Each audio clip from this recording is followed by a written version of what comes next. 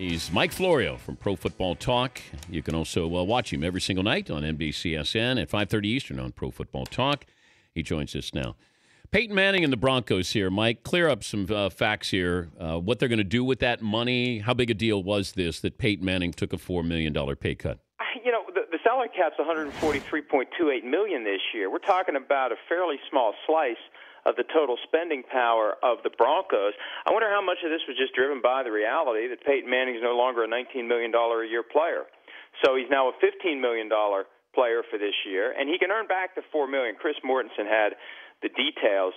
$2 million of it comes back if they get back to the Super Bowl. $2 million comes back if they win it. So he can get the $19 million. He's just only going to get $15 million if they go one and out again in the postseason, or if they don't get to the playoffs at all.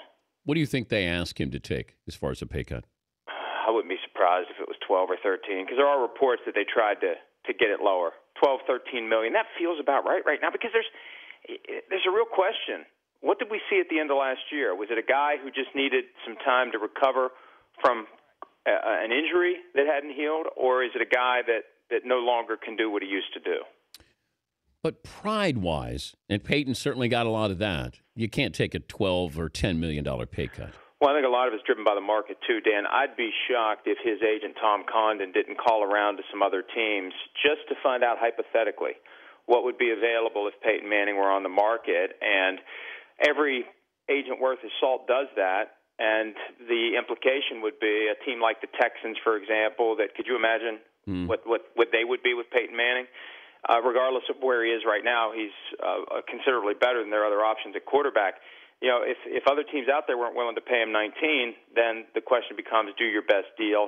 And the best deal that they were able to do was 15 plus the ability to get 4 back. What are they going to do with the $4 million? Well, it's not like you can do a ton with $4 million in cap space.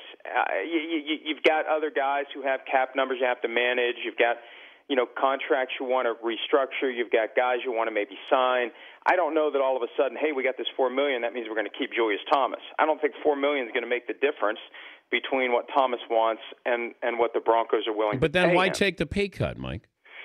I just think it's driven by where he is right now in his career, that it's the right thing to do, it's the fair thing to do, and it's something Peyton Manning's never done, and it's his prerogative to always grab the last dollar available. And when owners act that way, we say, hey, they're shrewd businessmen. When players do, we say, hey, you're selfish. Peyton's always grabbed every last dollar, and I think it's just a market reality right now that he's a $15 million a year player at best.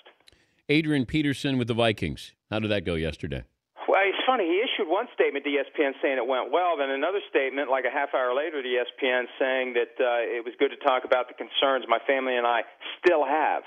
So apparently there's something unresolved. It relates, I believe, to Adrian's belief that if he pleaded no contest to misdemeanor charges last November, he'd be able to play last year. And when that didn't happen, there had to be a villain, and the villain became Kevin Warren, now the Vikings COO. Adrian believes that Kevin Warren worked with the league office to keep Adrian off the field last year. I think the reality is the NFL decided this guy's not playing in 2014, and the Vikings either go along with it or they don't. You do it the easy way or the hard way. So he's got to work through that. And, Dan, just like with Peyton Manning, money's going to drive his bus. $12.75 million. If the Vikings are willing to pay him that, is anyone else going to pay him that? I don't think so. Is the commissioner's exempt list legal? Yes, it is. There's a provision in the CBA that basically allows the commissioner to put any player on there, and it's not whenever he wants to.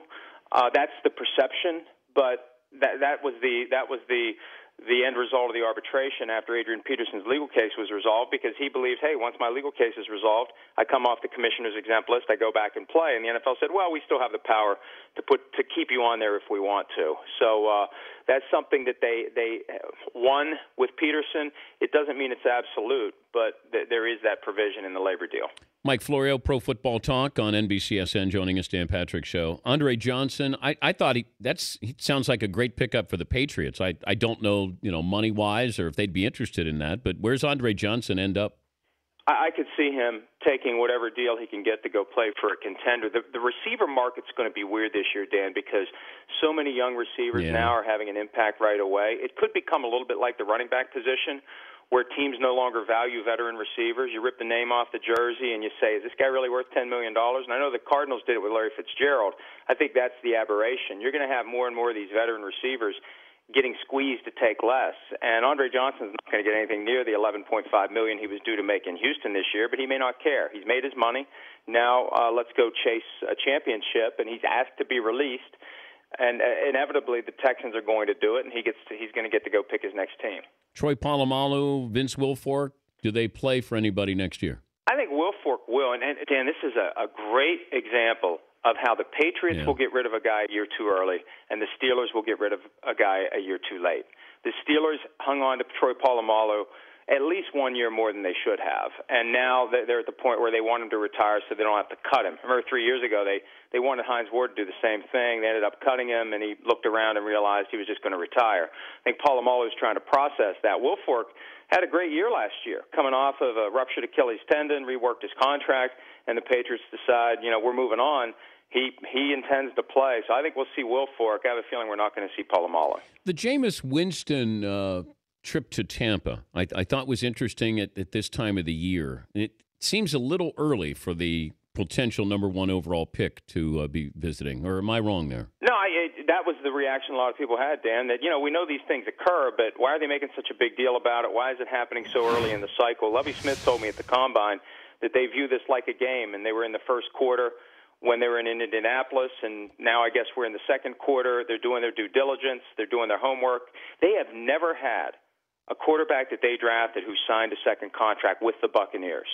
So they know that this is their opportunity to finally have a franchise quarterback, and they have to decide between Jameis Winston, Marcus Mariota, none of the above, trade down, and Winston is obviously the guy who requires the most homework.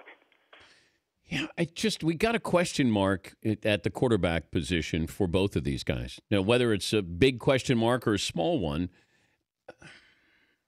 I have bigger question marks for Winston, not off the field. I was stunned by his lack of raw athleticism.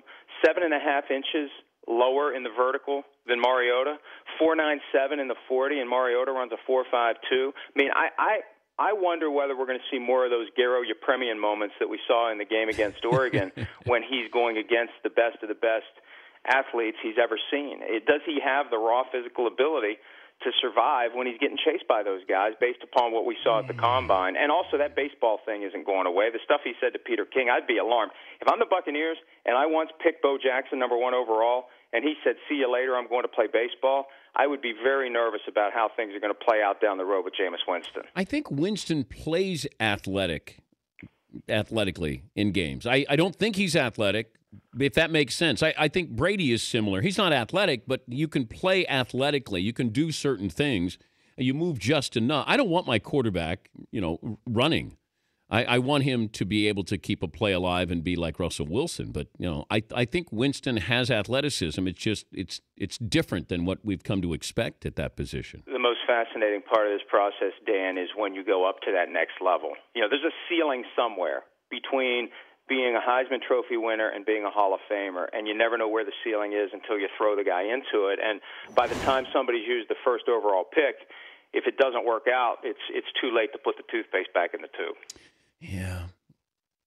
Yeah, is there a guy that just can't miss in this draft? Like, you just know that 5 years from now we're going to be saying, yep, man, everybody could have had him or anybody could have had him, and they didn't take him. I don't think there's anybody that jumps off the page. Otherwise, it would be Mariota, Winston, and this guy. Now, Leonard Williams, maybe, but you just don't know, because you don't know until the guy is living the professional lifestyle, making money, or at least more money than he was making in college. And there are so many things that go into it, you just don't know. And there's nobody who you look at and say, hey, there's a future Hall of Famer. Yeah. It's just a matter of who's going to get him. The Eagles, with what Chip Kelly did and making it, the Philadelphia Ducks here, but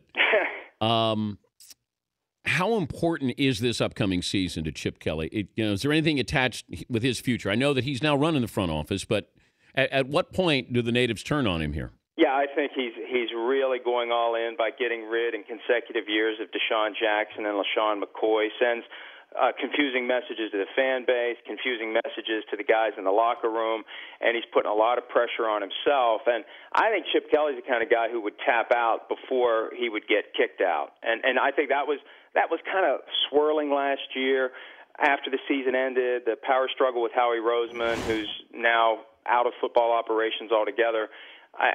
Kelly's got all the power, and I think Kelly would pack it up and leave before he'd ever get run out of town.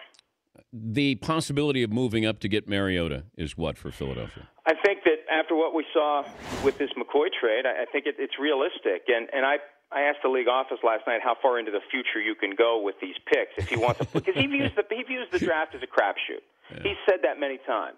There's no sure thing in the draft. Well, he believes Mariota's a sure thing. He's worked with him. He knows him. He can run his offense. How much are you willing to give up? And you can give up picks out to 2017 before the draft. But the moment the draft begins, the moment the commissioner says, welcome to the 2015 NFL draft, the Buccaneers are on the clock, at that moment, you can throw in picks from 2018. So the Eagles could go 2015, 16, 17, 18, picks from any round in any of those four drafts once the draft begins to try to move up to get Mariota. And, I mean, Kelly does it his own way, and it won't surprise me if he tries to do it. Great stuff, Mike. Thanks for joining us as always. See you, pal. All right, Mike Florio, Pro Football Talk. You can watch tonight, 5:30 Eastern, NBC SN.